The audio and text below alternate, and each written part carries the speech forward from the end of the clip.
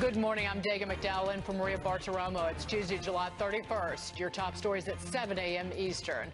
Earnings driving the action on Wall Street. 3 Dow components reporting today. Pfizer up first. The pharmaceutical giant posting better than expected results. It raised its full-year profit guidance, but it did slash its revenue outlook. You can take a look at stock treading some water right here, right now. The big one to watch, Apple. It reports after the close. We have a preview plus a closer look at the tech wreck. Key stocks entering correction territory. That's a loss of 10% or more from those June record highs. Checking the market action across the board, the Dow futures are improving. 44-point gain on the Dow futures to wrap up the month of July. This after declines across the board yesterday. The NASDAQ hardest hit yesterday, down more than 1 1/3%. We have gains right now. And despite the recent weakness, we do have a tendency to focus on the short term. And it has been rough in some of these big name technology stocks like Facebook and Twitter. But all of your major market gauges, from the Dow down to the Dow Transports and the Russell 2000 Small Cap Index, they are all on track for monthly gains. The Dow Transports are up almost 6% in July. In Europe, let's take a look at England, France, and Germany. A reading on the Eurozone economy showed slowing growth in the second quarter, but all of those markets there managing to eke out a gain. Before we move on, we've got Procter & Gamble reporting earnings right here, right now. If you're watching on the television, you can look at the bottom of your screen, but we've got 94 cents a share. That's 4 cents above the estimate of 90 cents a share. That's for people listening on the radio. $16.5 billion in revenue. It's a slight miss on the revenue side, on the top line. In Asia overnight, the markets there already closed, but it was gains across the board except for 0.5% loss on the Hang Seng. The Bank of Japan surprising investors by keeping its monetary policy unchanged. And then moving out west, devastation in Northern California. Wildfires raging, burning more than 100,000 acres. And the fire so hot it's creating its own weather system. How the U.S. military is now joining the fight. That's ahead. Plus another health scare for Chipotle. One restaurant closing after several diners reportedly got sick. And that stock under pressure this morning. And millennial money. A new survey shows where the generation is investing, and the results might surprise you. All that and so much more coming up this morning. Fox News contributor Katherine Timpf is here. She's going to weigh in on that. Wall Street Journal Global Economics Editor John Hilsenrath and CFRA investment strategist Lindsey Bell. Real quick, how do you invest your money, Katherine Timpf? You pay somebody who knows what they're talking about to invest it for you. Okay, thank you. Yeah, that's what I do. Or we have some other alternatives. That's mighty trusting of you. Yeah. Yes, put it in somebody else's hands. Or your, index funds, Kat, index funds. We'll talk in the break. Thank you, guys. We got so much to talk about. To our top story this hour. President Trump traveling to Tampa today to host a rally to talk jobs, economy, and a show of force for Congressman Ron DeSantis.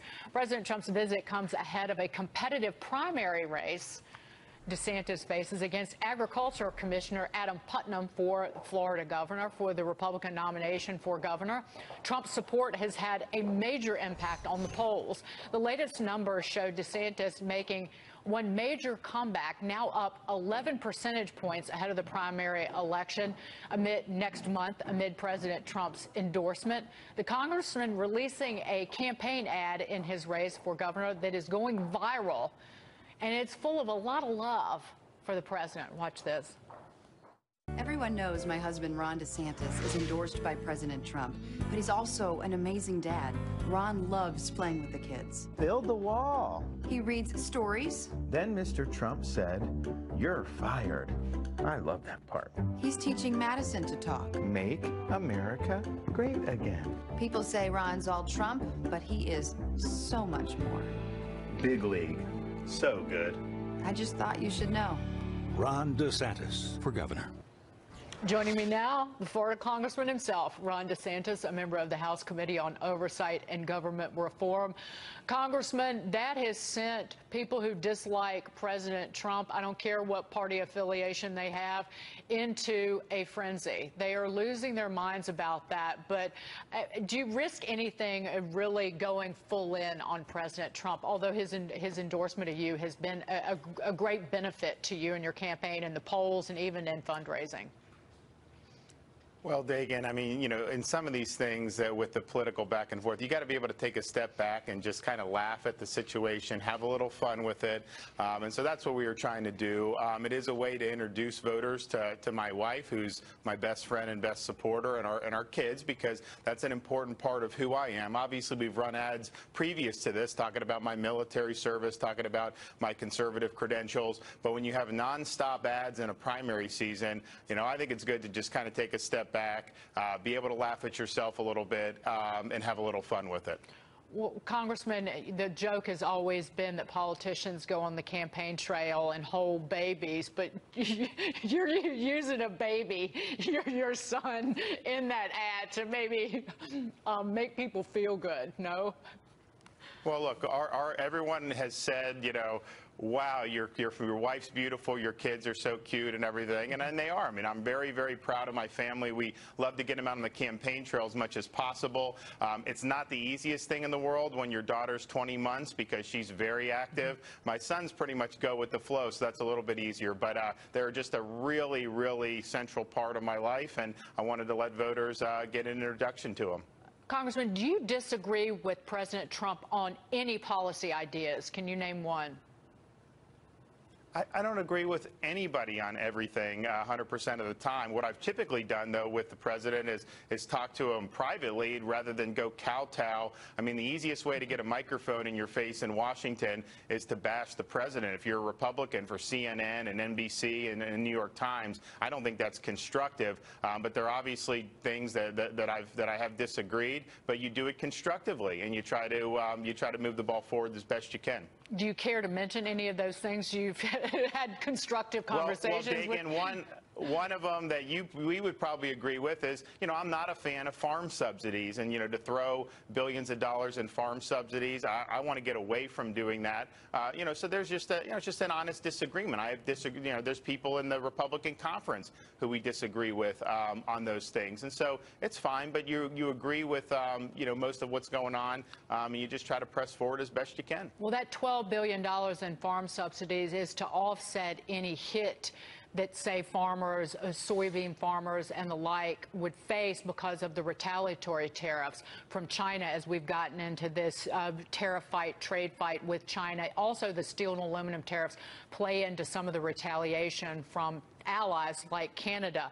But do you agree with that approach? So trade is expected to play a big role in the GOP primary.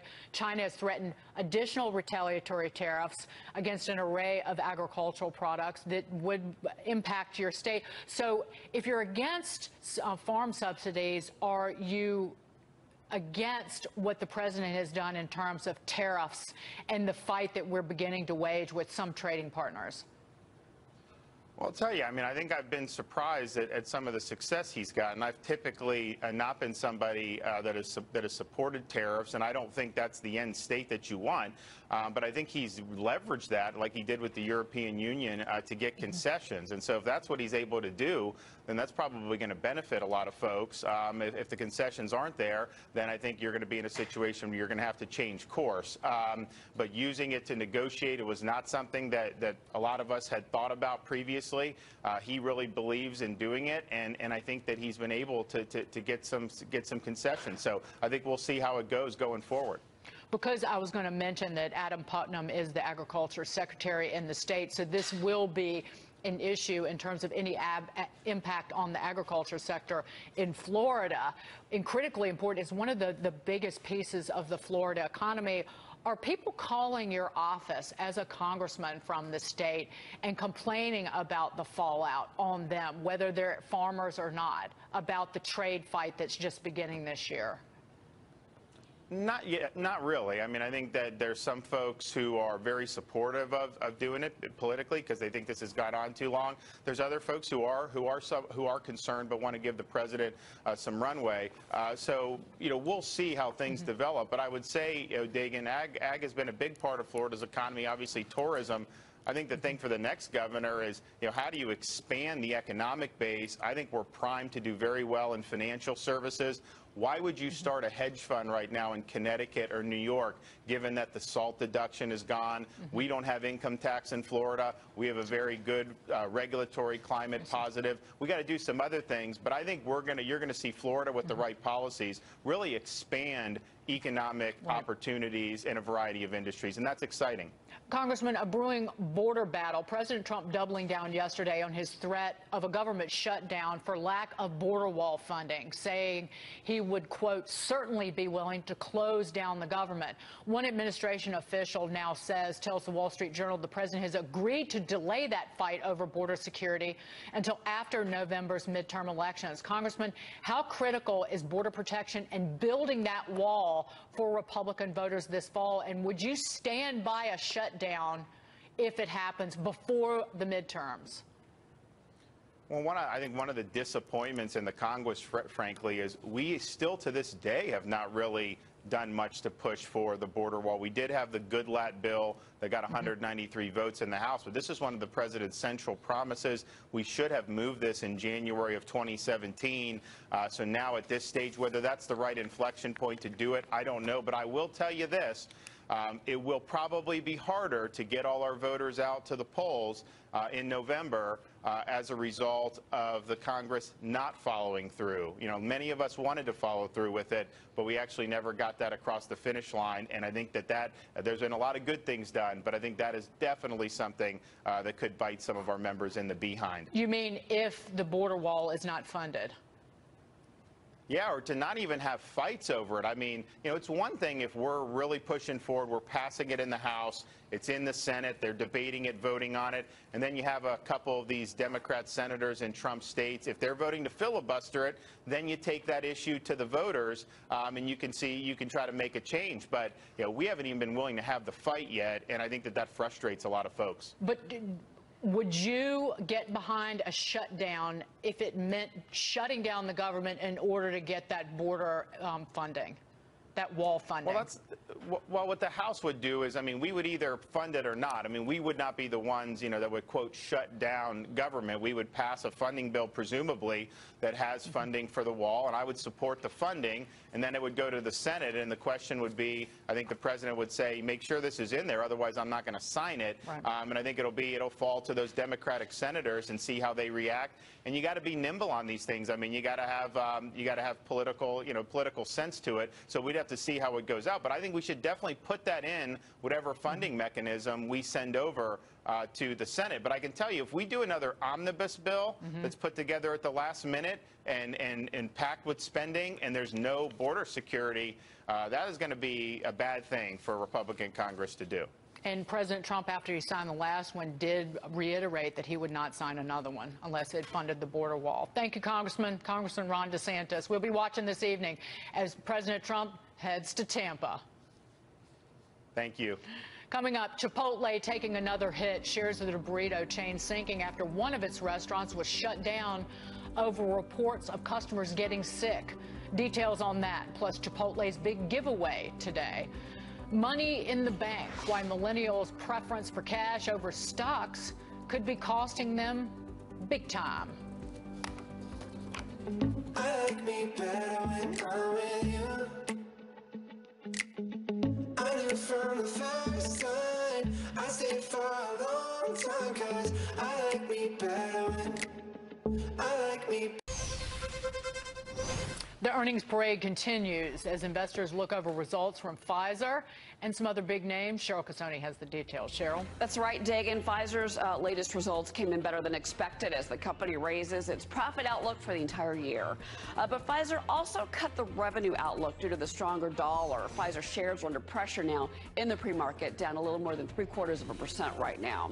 Procter & Gamble just out with better than expected earnings per share, but revenue came in just short of expectations. trends. Shares of P&G are lower ahead of the opening bell, down almost 2%.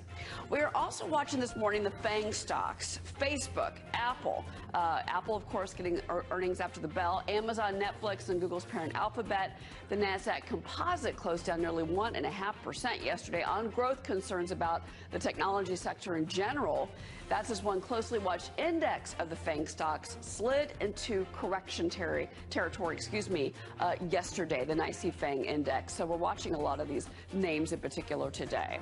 Also watching this for you, more trouble at Chipotle. The chain has shut down a restaurant in Ohio following reports of as many as 12 customers getting sick after they ate there. Some customers detailed their illness on the food safety website iwaspoisoned.com.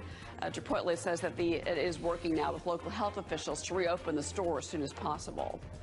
Well, a number of food safety issues since 2015, you may remember, have hurt the restaurant stock and obviously its reputation. Anyway, shares of Chipotle dropped about 1.5% yesterday. We should, of course, be watching the stock today.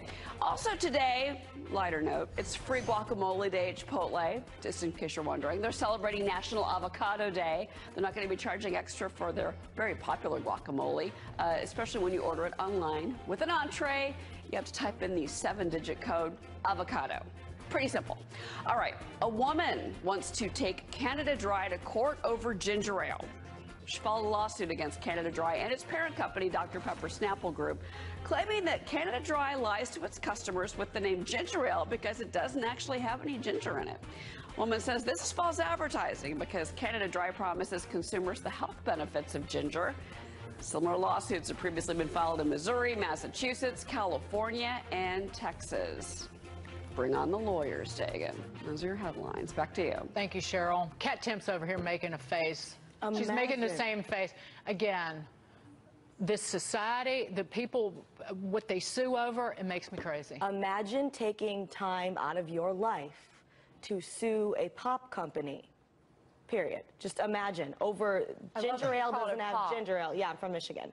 Ginger ale doesn't have ginger in it. Don't they have like Friends or even, you know, a show they like on Netflix to watch? Don't they have things to do? Thank you, Kat Timpf. That's why I went to.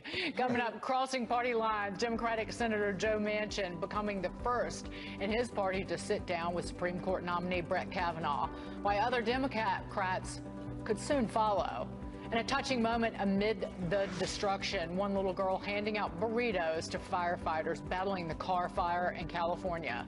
We've got more of this heartwarming video for you straight ahead. I remember how bad I need you when I taste tequila. When I taste tequila.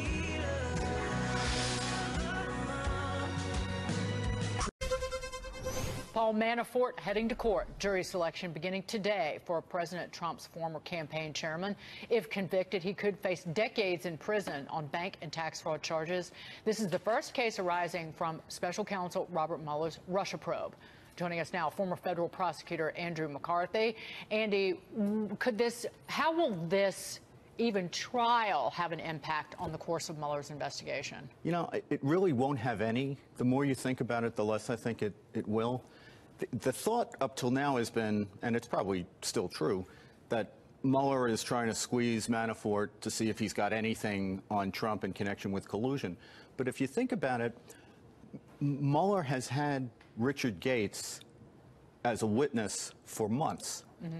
Gates was Manafort's partner through all of the shenanigans that he's on trial for, right? You have to think, and plus Gates came into Trump's campaign with Manafort. So it'd be hard to believe that there's something that Manafort has about the campaign and any connection with Russia that Gates doesn't already have and was not already in a position to give to Mueller. So, you know, I think they went down this road with Manafort. All of the interesting thing is this may be a test of Mueller's prosecution, but it's not really a test of his investigation. The rationale for the investigation is any interference by Russia in the election and any connection that the Trump campaign may have had in that. This trial has nothing to do with that. And this is the first of two trials. There's Correct. Another trial that's going to happen in the District of Columbia. Right, and that one doesn't have anything to do with the rationale for the investigation either. The reason there's two trials is Manafort objected to being tried for everything, including some tax charges that he's entitled to have in a particular venue. Most people would want to have one trial where it all gets hammered out there.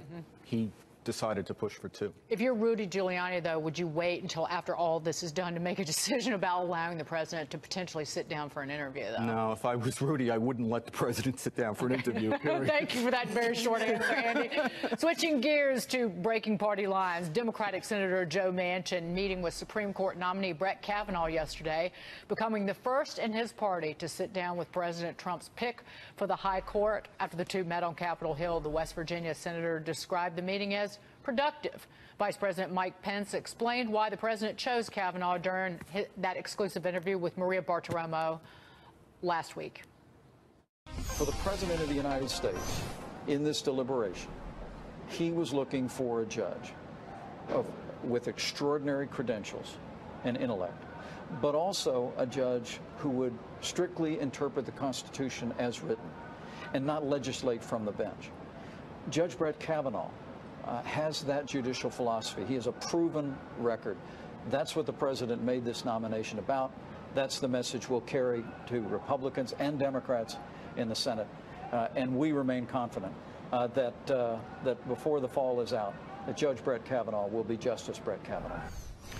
Senator Joe Manchin, Heidi Heitkamp, and Joe Donnelly were the three Democrats who voted for Neil Gorsuch. Do you expect all these three to get on board, or even more? We heard from Rand Paul yesterday. He's a yay vote on Brett Kavanaugh to be on the court. Yeah, I do. I think that, in fact, the dynamic going on inside the Democratic Party now may actually draw more moderate Democrats toward Kavanaugh, because there's, I think, in the places where they're running, which are states that Trump won, some places like Indiana where he won by a lot, there's a lot of pressure on those Democrats to distinguish themselves from the sort of flavor of the month that we have of the hard progressive left, particularly the woman who won in New York.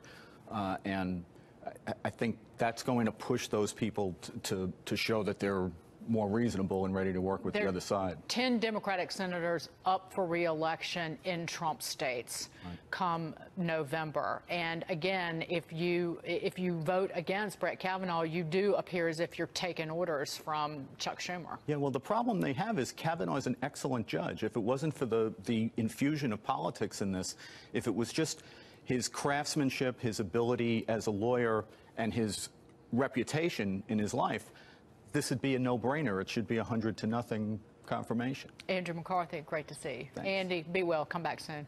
You're around now, so we see you all the around. time. Love it. Coming up, living up to the Rocket Man nickname, North Korea is said to be pressing ahead with building new missiles, according to U.S. spy agencies. We have the details. Plus, taking the money, why millennials' preference for cash over stocks could be costing them millions.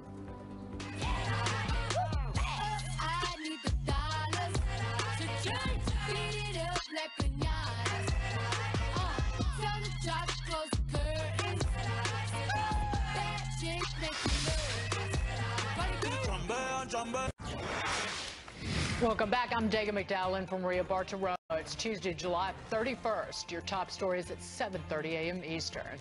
Big names reporting earnings this week and especially today. 3 Dow components out today. Procter & Gamble out with results a short while ago, out with some mixed numbers. The Procter & Gamble beat on earnings but missed on the revenue, and that stock is down more than 2.5% right now. Pfizer beat expectations on the top and bottom line, but it did cut its revenue outlook.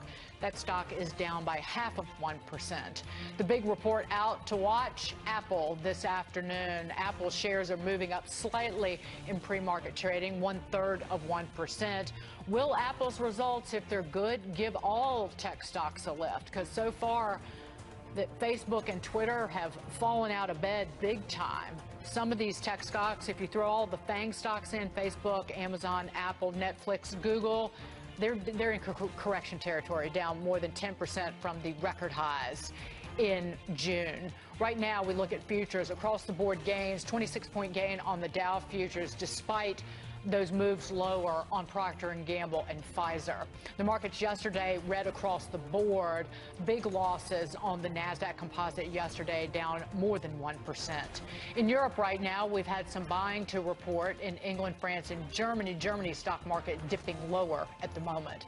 Asian markets finishing mostly in the green, the Hang Seng losing about 0.5%. New satellite images show North Korea might be making new missiles. This just weeks after the historic summit between North Korean leader Kim Jong-un and President Trump. The Department of Homeland Security creating a new cyber hub. It will guard the nation's banks, energy companies, and other industries from cyber attacks. We'll discuss that with Homeland Security Secretary Kirstjen Nielsen in the next hour. Plus, the car fire in California has become the 7th most destructive in the state's history. I lost it all. Every bit of it. I'm sorry.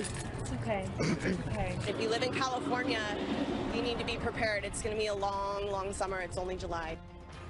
The blaze has destroyed almost 1,000 structures with more than a dozen people missing.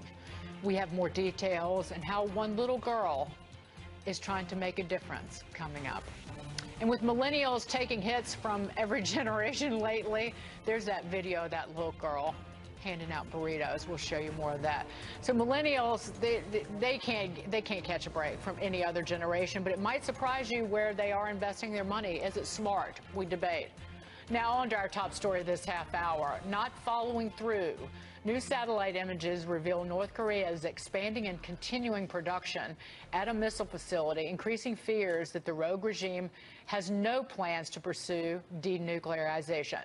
Joining us now, former CIA-trained intelligence operative, former Navy pilot, Fox News correspondent Leah Gabrielle.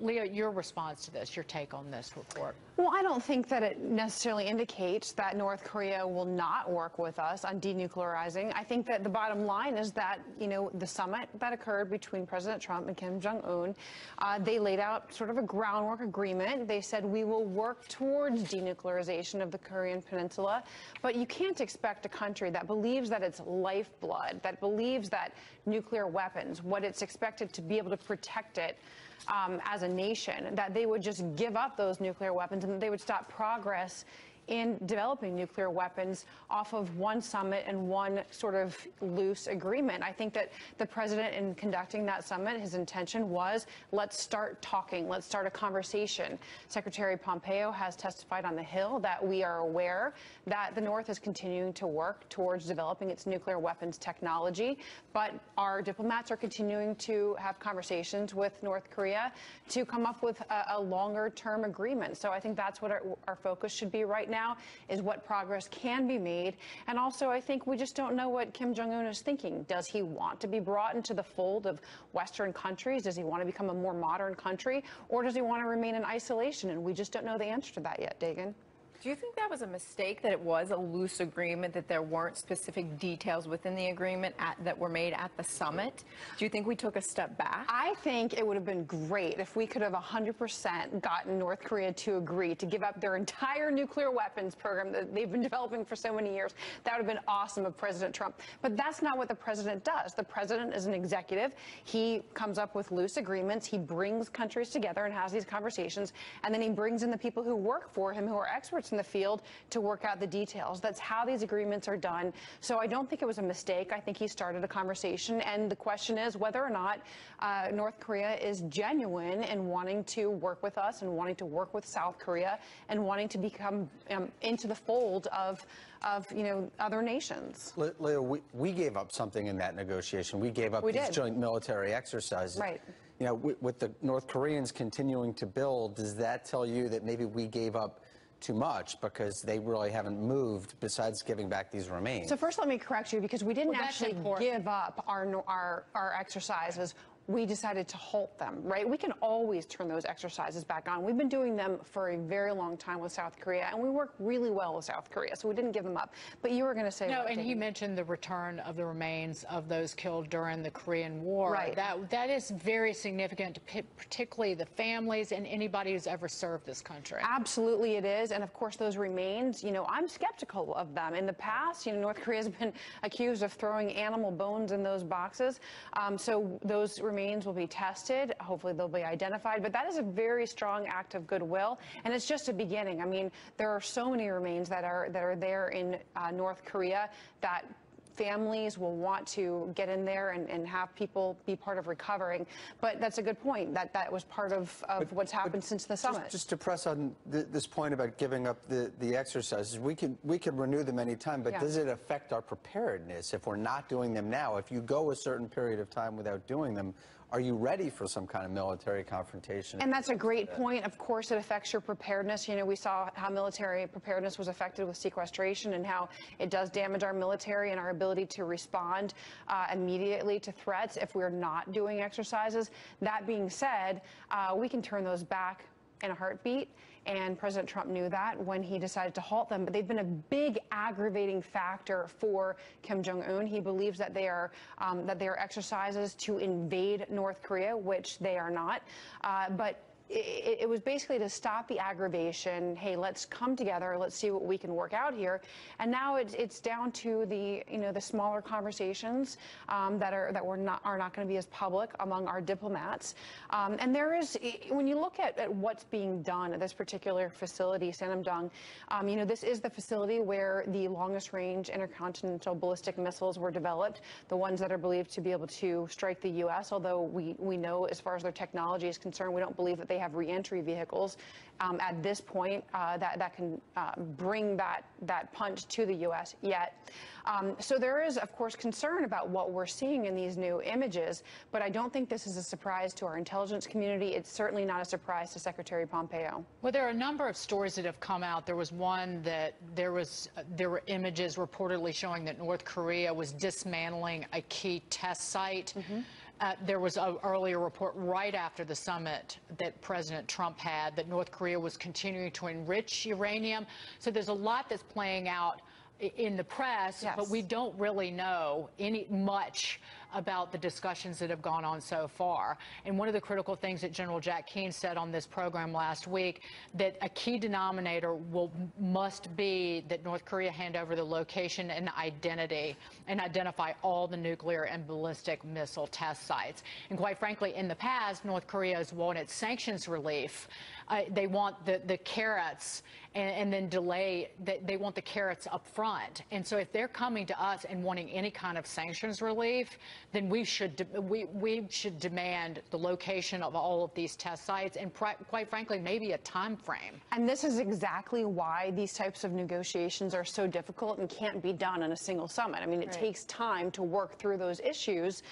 North Korea, as I said before, believes that its nuclear weapons technology is its lifeblood. It believes that it needs that to protect itself as a country. So we can't expect North Korea to just all of a sudden bend and fold. This is going to be a negotiations process. Do you think that President Trump is a little bit too optimistic when it comes to this? Because it is going to be a long process, and they have in the past promised things and then not followed through on those things. That would not be a big surprise. That's a great point. I think the question is President Trump really that optimistic, or is it what his public statements are versus what he's actually really thinking? I think what he's trying to do is show goodwill towards North Korea, and I think he's making public statements that do that. In my experience with diplomacy, there is public diplomacy and then there's private diplomacy. There's what you say, behind the scenes, and then there's what you say publicly to encourage a country to work with you. And then the question is North Korea genuine? We don't know the answer to that. I will point out that he did tweet after that summit. And again, we talk about Twitter. It's his form of communication. There's no longer a nuclear threat from North Korea. So I think people knew that that was, well, President Trump just being President Trump.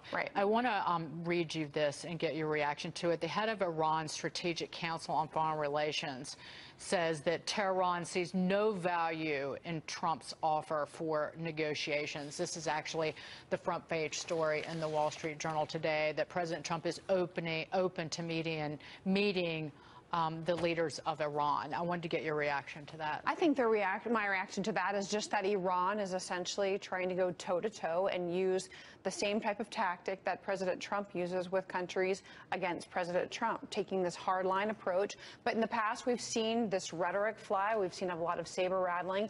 And then sometimes we see these offers to have a conversation work. So it's yet to be determined. But Iran has really been trying to spread its wings. It's been spreading its influence in the region. Iran has not been showing a desire to work with the U.S. and to sort of settle back on some of its regional its regional activities. When you look at places like Syria, you look at places like Iraq, Iran has been a really big problem. So it doesn't surprise me that they're reacting this way. Well, we know one thing, that money talks and the, well, chit-chat walks, and we're getting ready to reimpose sanctions on Iran starting in August. And we have essentially threatened to also put the hammer down on Europe, any European nations and countries and companies that do business with Iran. And of course, Russia is one of the ones that we have to be concerned with in working with Iran. Yeah, but President Trump did reiterate that there will be no sanctions relief on Russia and potentially more sanctions coming on Russia. So again, it's all about the moolah. It is about the money, and when you put pressure on a country economically, that's where we've seen them bend in the past and fold. So it's to be determined how this is going to play out at this point. Leah Gabrielle, thank you, Leah. Great to see you. You covered a lot of ground for us. Coming up, waging war on a wildfire. The Carr Fire in Northern California now burning so hot, it's created its own weather system. We take you live to Redding, California for an update. Plus a touching moment amid the devastation. One little girl handing out burritos to firefighters battling that devastating blaze. We've got more of this heartwarming video for you next.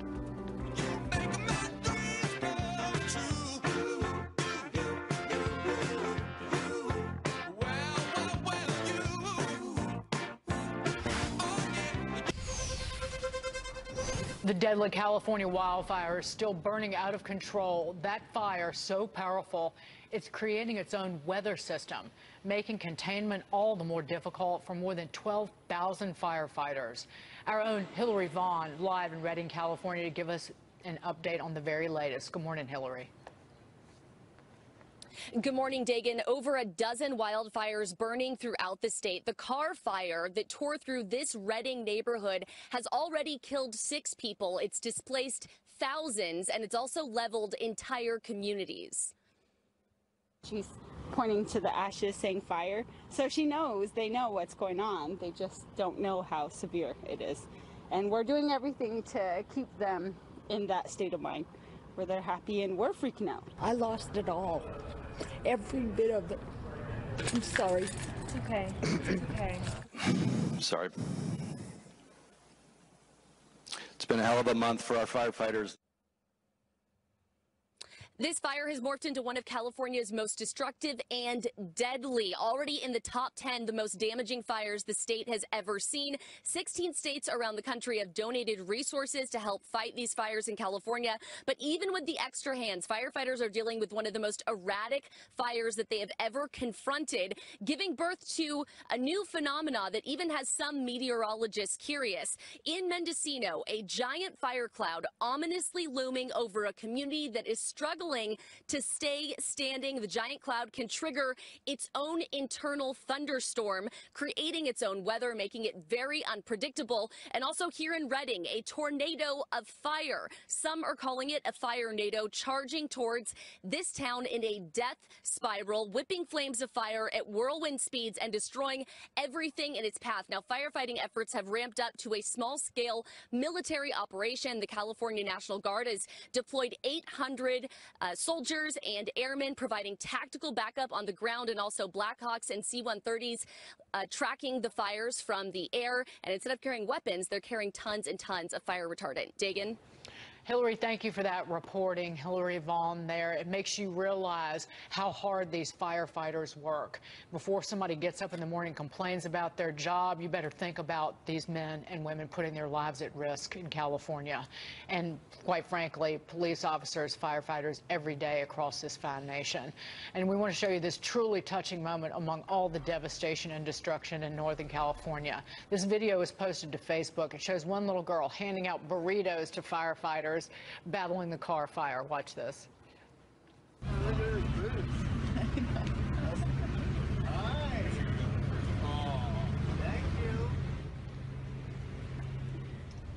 There you go. Just one act of kindness among many that have emerged in the wake of these fires. We love to see that, but that's America. That's America. Coming up, money in the bank, why millennials' preference for cash over stocks could cost them big time. That's next.